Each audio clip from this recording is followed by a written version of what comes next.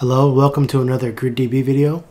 In this one, we're going to be using a Raspberry Pi 4, an Industrial Shields M-DUINO 21 Plus, and a one-wire DS18B20 digital temperature sensor to demonstrate how you can use a PLC with Modbus along with GridDB to implement a low-power, low-cost, edge-based industrial Internet of Things solution. So the first thing to do for this project is to get the hardware up and running. Here is a simple block diagram showing how exactly everything's all connected. So since it's an IoT project, we're using a Raspberry Pi 4 as our edge device. And this kind of shows you the very general overview of the hardware setup. So to get our Raspberry Pi up and running, we need to do the following. We need to install Ubuntu 18.04. We need to build and install GridDB server. We need to install Node.js.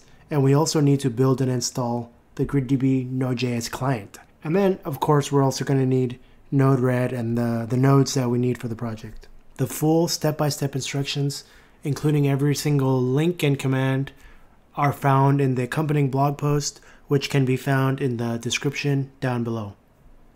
So, to get Ubuntu 18.04 onto our Raspberry Pi, we used a program called PiImager. We just wrote the Ubuntu image onto the microSD card, insert, easy as that. And you're probably wondering why we opted to use Ubuntu over the more standard Raspbian. It's simply because it's much easier to get GridDB built and running on Ubuntu rather than trying to get it working through Raspbian. And then the last thing is, you might be wondering why we need to compile the Node.js client rather than go through NPM, the Node Package Manager. And that's simply because that too is meant for x86 architecture, and obviously Raspberry Pi is an ARM. For this next portion, we're going to actually go ahead and install Node-RED itself along with the accompanying nodes. So for this portion, actually, we can simply use the Node Package Manager to install Node-RED. It greatly simplifies things. And once we do that, we're also going to need to install a simple Node-RED connector to connect to GridDB, which you can find on our GitHub page. So it's the GridDB Net GitHub page. And once again, all the links will be down in the description down below. So after we get that going, we add the GridDB client to our node path and we start Node-RED. Once you connect to your browser and get inside Node-RED, we're simply going to add the Modbus server so that the M-DUINO application will start properly. First, you're going to need to follow the guide on Arduino's website to install the Arduino IDE for the specific operating system you'll be developing from.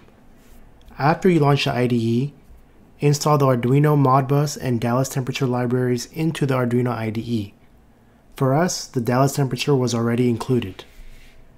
For the Arduino setup, the required headers are included.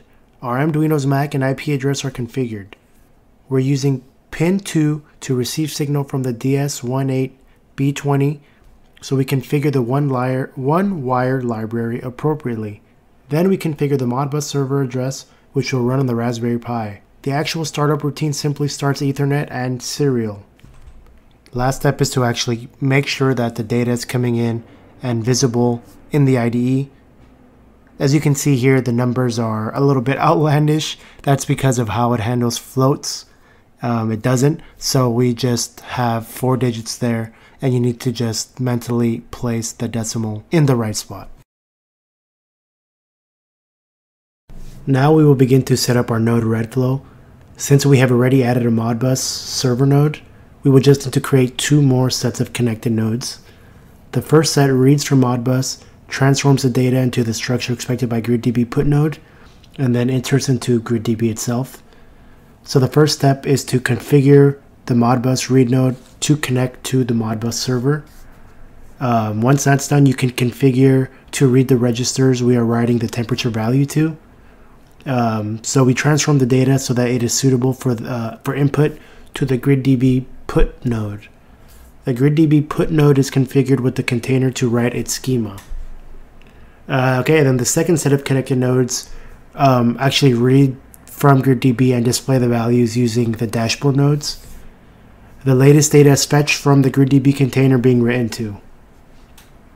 The data output by the query node needs to be transformed to be usable by the gauge dashboard element, so the gauge node itself needs no actual configuration.